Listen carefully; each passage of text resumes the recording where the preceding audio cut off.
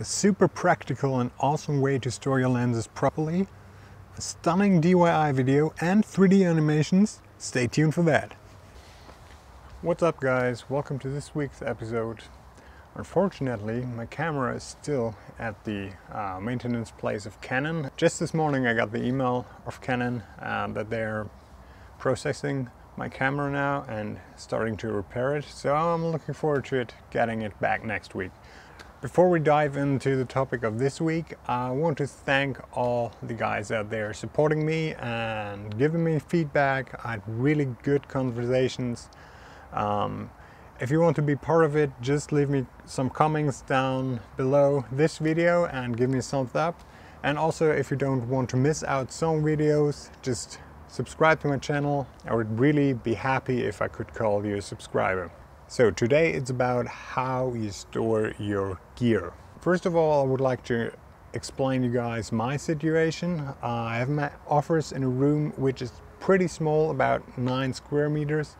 Where I study, where I work, edit my photos, store my camera gear, and at the moment I'm storing it at the floor where all the bags, and I also got a special board for my stuff in my shelf where I store my books at, but it's look kind of messy. I mean, you see it here and it's all crumbled together and it's lying on top of it, and sometimes if I grab one thing, another thing falls down to the floor, so I wasn't really happy with it.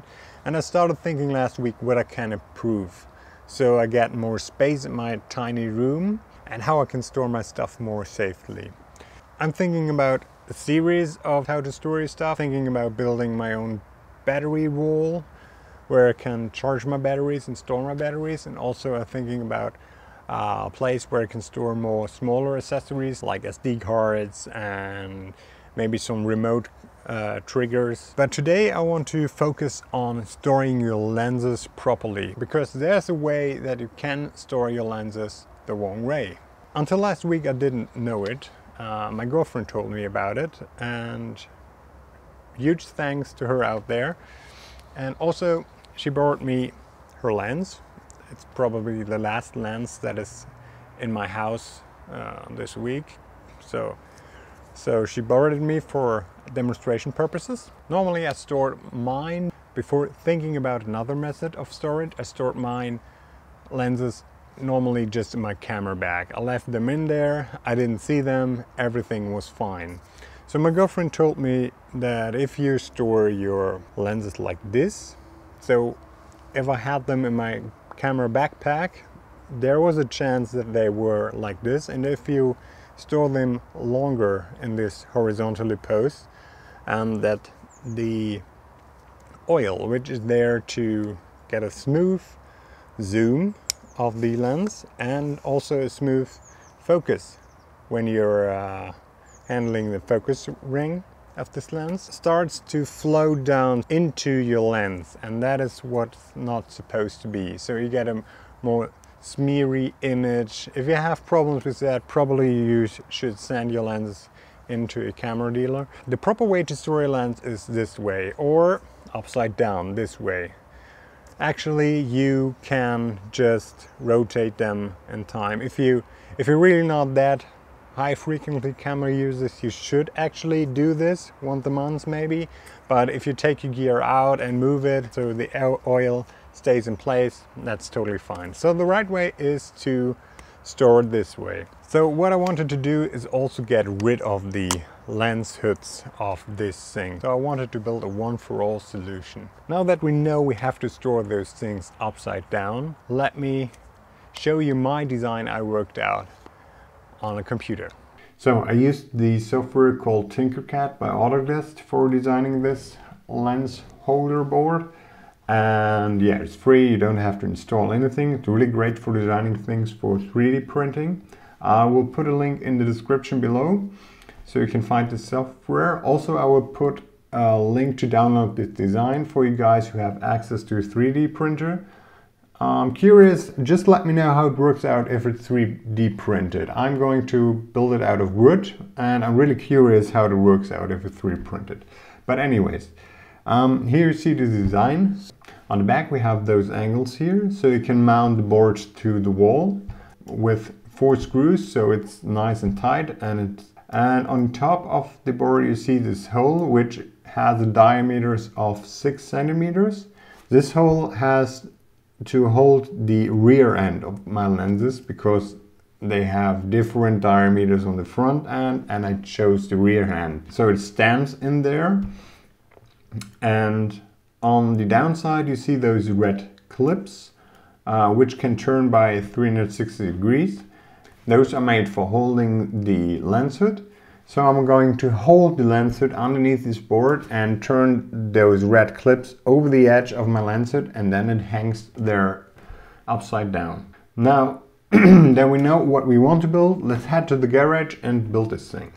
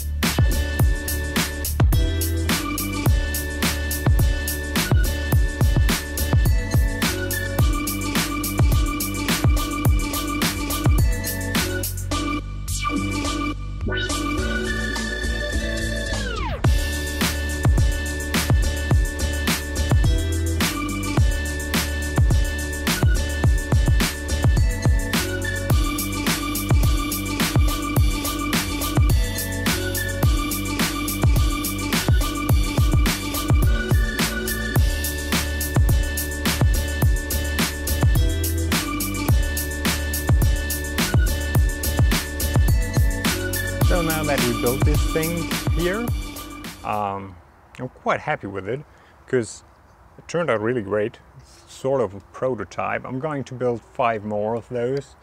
I plugged in those little textile things that's kind of made of the same material as the seat belt because this is going to avoid scratches. And on the downside you see those hooks I've had here. Actually I used some mounting for an LED strip for the lens hood holder, so you can easily turn them into the edge of your lens hood, and then it hangs down here. I really think my lens is stored safe in here, and it's stored in the right direction because it sits in there quite tight. You don't have to be scared that it's falling off the edge because it sits in there tightly. And yeah, I'm quite happy with it because look. And another great thing about this board is that you can store your stuff outside of your bag. So now you go into your room and you see your stuff, you see your equipment, and you know what you have. So you're going along this wall and think about, why not this time use a macro? Why not this time use my telelens? Or I haven't used my wide angle lens in a while. So this going along and see all your equipment is starting to remind you of what possibilities do you have. I think that this is a tremendous feature of this storing board. Even if we did not took any photos today, I'm really happy about the progress we made because we actually built something. And I think even as a photographer, it's always the aim to create something, even if it is a storing opportunity for your gear. So I'm great, I created something and I got it out there, and also I'm great to share it with you. So that's it for today, guys. Next week I'm going to talk about my favorite techniques that I'm using daily in my photography process. So if you want to improve your photography on location immediately, stay tuned for that. Also subscribe to my channel so you don't miss out on any video of mine. I'm curious about how you store your gear, so leave me some comments below on that. And also I'm really curious if you built this lens holding system, how it turns out, so give me some feedback on that. And yeah, of course, if you like this channel, give it a thumbs up, Don't forget to subscribe and see you next week, guys.